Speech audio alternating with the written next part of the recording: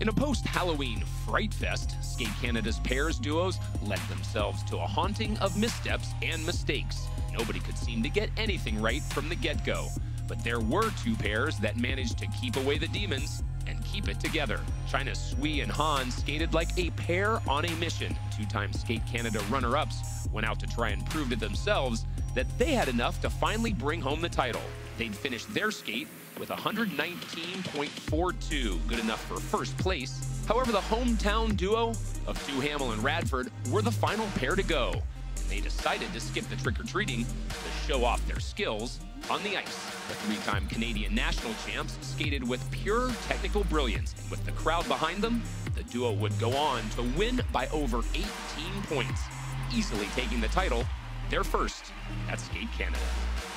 For the latest figure skating updates, you can always visit IceNetwork.com.